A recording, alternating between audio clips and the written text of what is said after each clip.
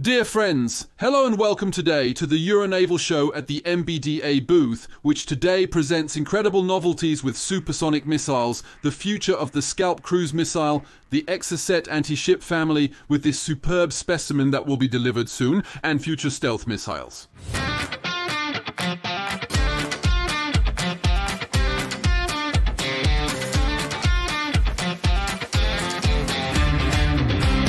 We will start with what already exists and has been delivered in 4,000 copies for the family and Exocet, because the Exocet family, obviously, technology that started in the 70s that evolves, which has been an incredible success also because it worked to the benefit, notably of Argentina against the British. We like to forget this episode at the moment, but the reality is that it has always been at the forefront, and the Exocet is a family. There are air-sea versions, there are sea-sea versions, so it's not the same size, it's airborne in one case, it's navalized in the other, and there are new generations. That is to say that now we have heads in which we have radars that are in J-band. Radars, you know, they can be jammed in certain frequency bands, electronic warfare evolves, and so now we start working on frequency bands that are unprecedented, unique. This is why it's the world's most efficient. So the latest generation ensures that you can achieve your goal despite defense and protection against electronic warfare from the ship that could be targeted. Come on, let's get back to our topic. The Exocet is a missile that has different variations. First, there is the Maneuverability. It's the maritime version fired from the sea against the sea. You have the AM-39, which is fired from planes, like for example here the Rafale, but also why not from the Atlantic too, aircrafts in general, not helicopters because it's a bit too big. You have a version derived from the Maneuverability, which is now in coastal defense. From memory, there were already countries that had it, and also Greece, which expressed its desire to have the latest generation of the Exocet to embark on its coastal batteries. And you also have an exclusivity, one wants to say, because it's the only medium-changing missile that is available on the market today, which is called the SM-40. That is to say, this missile will be able to come out of the water, fire from a submarine, it will arrive above the water, and it will go a very long distance. The interest of the new generation that has just arrived is also the range, which is beyond 120 kilometers. So when we say beyond something, it's certainly 150 kilometers in anti-ship, which allows submarines to stay out of detection range of the sensors of the boats, which obviously always progress on their side. So we always have this race between the shooting distance and the distance at which we get detected. And between our new submarines and these missiles that go further, obviously we have a head start, and we can suspect that our partners, for example the Netherlands, who bought the Barracuda submarine, which is the non-nuclear version of the SNA, so it will be equipped with this kind of things, and it's certainly a qualitative argument to win export contracts. We're getting to the future. So the future, you have two missiles next to me. We start with the subsonic. Do you remember the Scalp missile? That would potentially be the successor to the SCAD missile. You see the shape. We're dealing with an ultra-stealthy missile. It's subsonic, meaning it will stay below the speed of sound. We can see it has wings on top that allow it to fly. We also see something else that is interesting. It doesn't have an air intake. So one don't know if it's because it's an Expo version or if it's not yet defined. But if it doesn't have an air intake, it's probably a powder thruster inside that's going to spit out the back.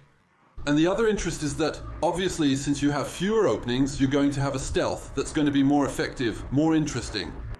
You don't have the propellers that are inside, the reactors that are visible from the front, and that also allow visibility. So it reduces stealth to have thrusters that are with air intake, so that take air, that take from the outside to mix with different types of fuel. So he will be able to be airdropped or fired directly from the boats. It's really the successor to the Scalp, and it will be able to strike both on the ground and against ships. In other words, our current missiles and launchers are no longer dedicated to a single mission type. And so, if we find ourselves having to fire against 10 ships and we only had 6 missiles that were available, now we can go fire all against the ground or all against ships. And so, it allows for adaptability to the situation, which will obviously be much better. But we are moving forward with another generation of missiles, which this time are supersonic.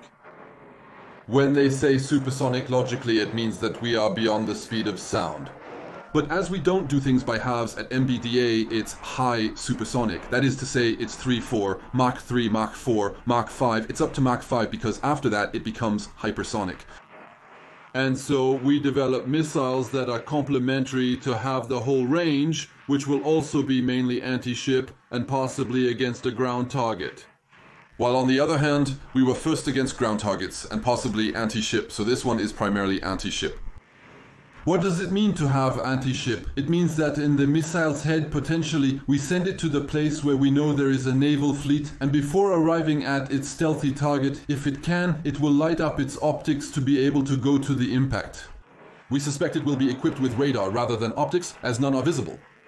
And so that means that even this missile against ground targets could perhaps have an onboard radar to be able to detect its target. These are just assumptions based on its shape. You won't get any confirmation from MBDA. They won't give me any, even if one asks for it. So high supersonic, meaning it's Ramjet technology, while on the other hand, it's a more or less classic turbojet. But here we are dealing with Ramjet, so these are much more efficient technologies that can go much higher in speed. And you have the air intakes, which are very particular, which are close to what we have on the SNR-4G. This missile, it's futuristic, meaning it's the generation that will arrive in the next decade. We can say 2030, 2035, 2040, we don't know exactly when it arrives, but we're working on it. In other words, prototypes have already been tested and validated today. You have press releases, it lacks images in my opinion, but nevertheless, they have verified its stealth in specially dedicated rooms. Its stealth itself, as an onboard electromagnetic CN charge, there are electronic equipment that will emit radiation themselves. We verify the internal radiation.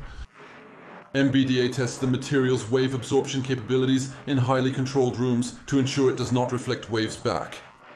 And there have been tests for his propulsion system, for his Ramjet, to see how it works. The other peculiarities of these missiles, it is precisely their great effectiveness against the evolving air defense.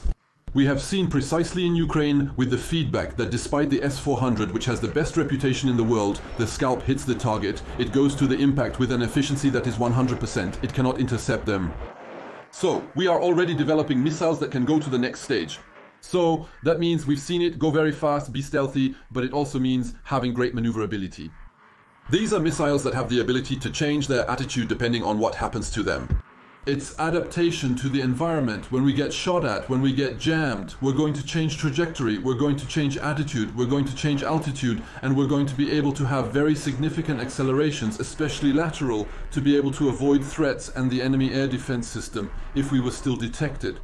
On the stand, we also have the new version of the Aster missile, the B-1NT, but for that, one refer you to an interview one did with the armament management on the Ministry of the Armed Forces stand. That way, you'll have more details. Let's take a little tour. The TCO is the sovereign Italian version of an anti-ship missile, so the local equivalent of the Exocet. The English, very recently, they have tested the Sea Venom, which is also airborne, which is rather light anti-ship that could be fired from a helicopter.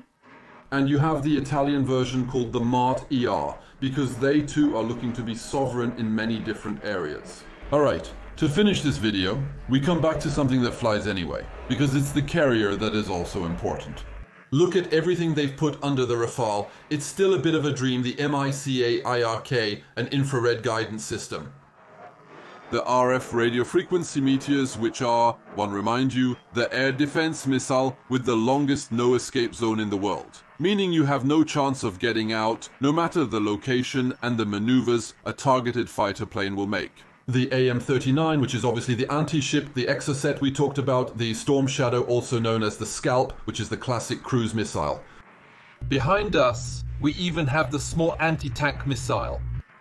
Acheron missile, which is becoming an anti-everything missile that has also intercepted small surface ships that could attack us without needing to bring out heavy artillery with things that cost much more. One hope you enjoyed it. We were at MBDA at the Euronaval show. Innovations continue and surround us everywhere. There are small drones, teleoperated ammunition systems, and ground protection systems, among others. But one thing we're going to keep some small innovations, also for the Bourget, which is coming in not very long. One hope you enjoyed it, and one will see you very soon.